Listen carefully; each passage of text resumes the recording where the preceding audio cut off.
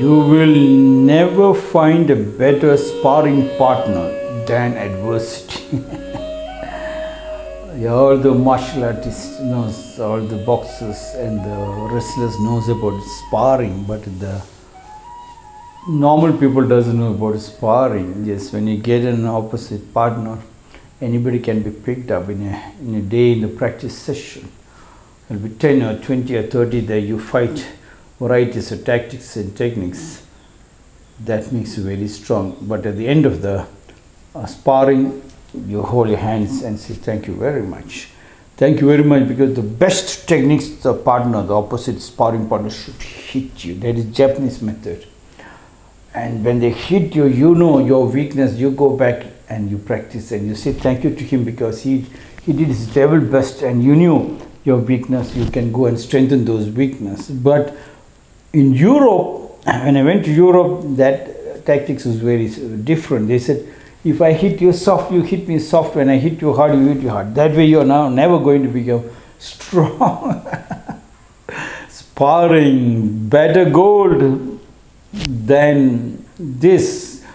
Golda Meir, born on 3rd May 1998 in Ukraine, died on 8th December 1978 in Jerusalem, was an Israeli politician, teacher and kibbutznik who served as the 4th Prime Minister of Israel from 1969 to 1974. She was Israel's first and only female head of government, the first female head of government in the Middle East, and the 4th elected female head of government or state in the world. You will never find. So adversity, adversity means whenever there is a blockade, whenever there is a problem in the family, that your relatives started talking something bad, you must immediately take it as an advantage and go for a sparring. Yeah, tit for tat, never mind. At the end, you must always tell them, this is only to strengthen both us, not to carry the hate. And that helps you, because a lot of people are watching. The nature is watching. That's only one thing you can hold in your health. If somebody points to you that you are fat, somebody points out to you telling that you are weak, then it is your duty to go back, because a lot of people watching, they didn't have the energy and the guts to tell you that story. Yes, somebody pinpoints you, you don't fight. I don't tell you that don't fight. Spar with them, yes, till they squeeze out the last drop of your talent from your body. They might not squeeze out, they might try to pinpoint, thinking that is a fault, because everybody knows the HF cows, if one drop of milk is left in the udder of the HF cow, the cow will fall sick. So one drop of your best talent is left in your body before you go to sleep, you will fall sick. Hence, you must feel very thankful to the person and you must go. Not that you don't fight. You fight. Sometimes if you don't have guts to fight with the person to spar, you spar yourself to correct that mistake, that you sweat it out and give your very best skeletal muscle in the body. You will never find a better sparring partner than adversity. Yes. Even if there is no adversity, create that adversity. Yes, you can strengthen not only when you strengthen yourself, you strengthen your family, the joint family and the family tree. Yes. And then you can see the love spreading like a powerful magnet, covering these three subjects: heaven and earth, man in the center. And then once that is strengthened, then nobody else can touch you. You will never find a better sparring partner than adversity. That is the gold. If you cannot feel that is a gold, if you cannot allow your opposition members to squeeze out and pinpoint your fault, then there is no better gold. If you can't find this gold, if you cannot polish the totality of your body, your spirit, You can't find any gold, because any gold which you find is lost, because people will be there to grab it.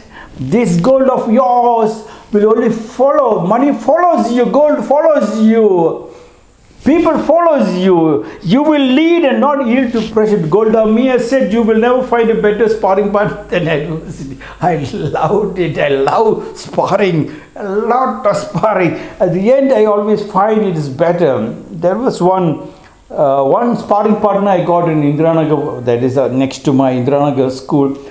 There's a haters association, which they call it as a residents association.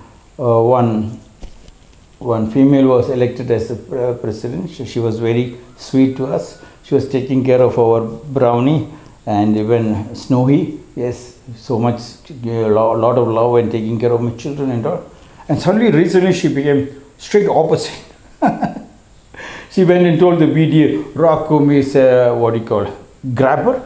A land grabber? I told, no, I'm not a land grabber. I'm a heart grabber. I'm a love grabber. I'm a grabber of the poverty. I just try to go deep inside the poverty. Grab the poverty, and the poverty runs away to become powerful, rich, as the children reaches to the post-graduation level to find jobs. Then I was thinking, why am I getting angry with that person who went to the BDA and said, throw Rakum out from Indira, demolish Rakum. She started calling my owners and started telling, remove Rakum from the building. I thought she must be mad, she must be sent to the Nimhans. Then I found, yes, one of my good friends told me, remove this, cut this one, cut that one. So we were forced to cut some of the trees. That must have provoked them. And actually, I don't want to disturb any trees. I wanted to bring the JCB, I want to bring the lift and transplant it up beautifully in a beautiful place. But my friend never allowed it.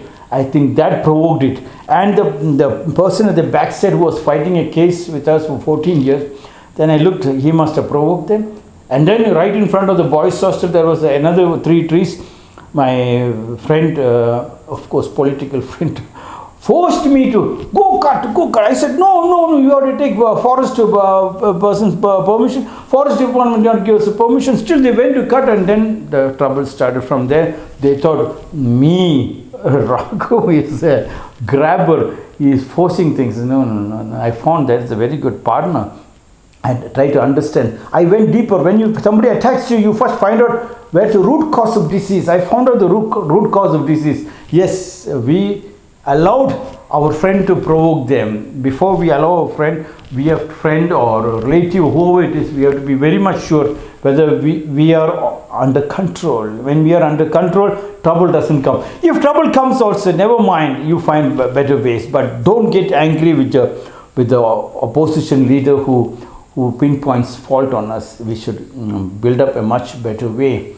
You will never find a better sparring partner than adversity. Yes, adversities are there wherever I go, because I will never allow anybody to unnecessarily interfere into my children's life, into my ashram's life. Yeah, because we are doing a wonderful job, working very hard. That is a wonderful job, and we do not unnecessarily interfere in other business, because we don't have time for other business. Our children itself is a big business. From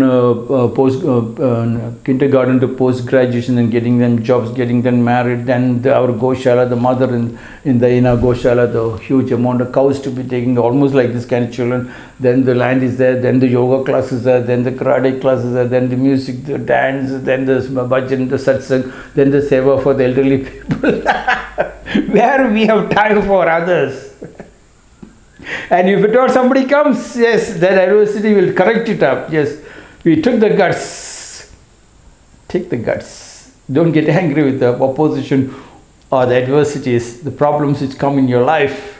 Take it as a boom to correct yourself, because they are pinpointing. Allow them to pinpoint, but fight it to the last drop that you drop. Remove the last drop of your talent before you go to sleep, because every one day is a beautiful day. Every one day you make a beautiful growth, and 365 days of beautiful, 365 varieties of growth. That is what I'm telling to the public, to tell the politicians, talk about the growth. 365 days into 4 years or 5 years. How many varieties of growth you have done it?